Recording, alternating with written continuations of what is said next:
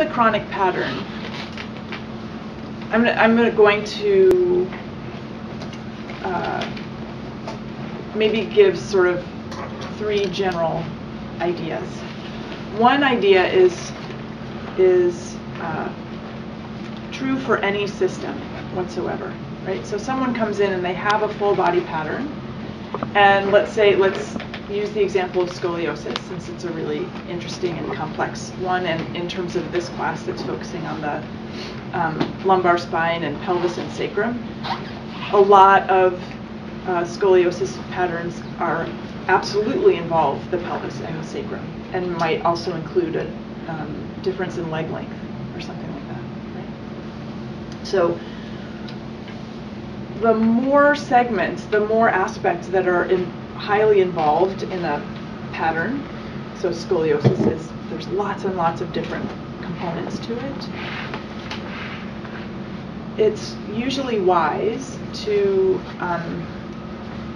treat the whole, aiming for small amounts of change in most of the segments, rather than I'm just going to really, really work on that relationship between the pelvis and the femur and pelvis and the femur. When that gets neutral, then I'll go to the next step of the sacrum lumbar spine, right?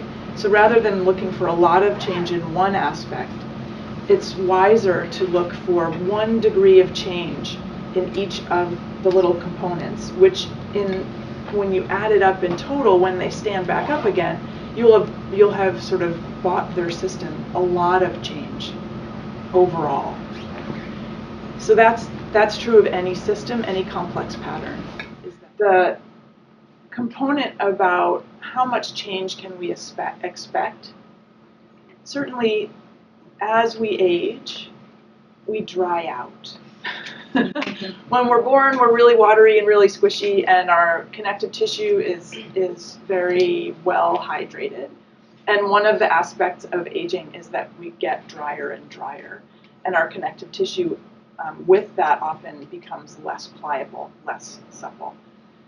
Also with something like a scoliosis, you might have bone changes, like you were saying, the bone density, and oftentimes the shape of the bones will remodel as part of that. And it's another place where we won't see a big overt change in the overall zigzag shape, but you can very much hope for lessening the shape altogether. So you take the whole shape a little bit closer to neutral.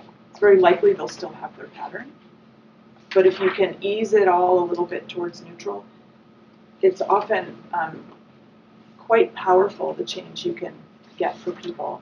I'm thinking of a couple of clients that I have had with scoliosis, one woman in particular who's in her late 60s, so not the same as 91, but late 60s, where after we worked some with her torso, pelvis, and some of the spine ribcage work that we teach in another class, she came back and she was like, I was able to wash my hair without pain. I was able to,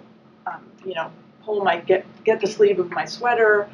All these sort of little day-to-day things that when you have a chronic condition, they're the mundane tasks that we're having to wrestle with. Those tasks really drains your energy and your heart in a lot of ways, So giving them back that kind of freedom, that kind of sort of freedom of movement is really big.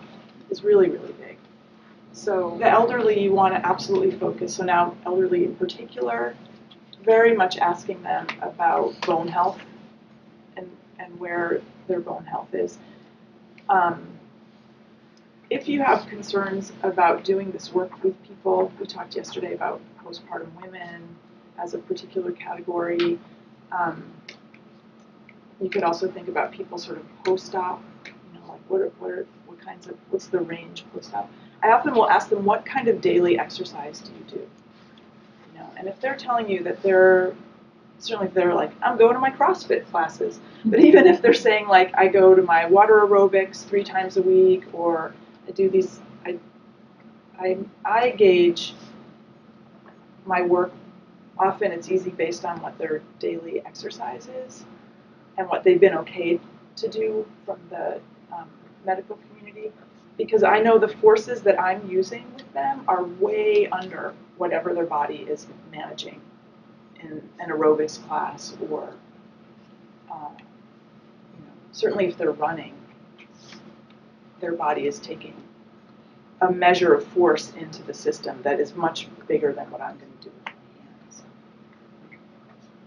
That said, there's always the open channel of communication. If anything I'm doing feels uncomfortable or edgy to you, let me know and we'll change what we're doing.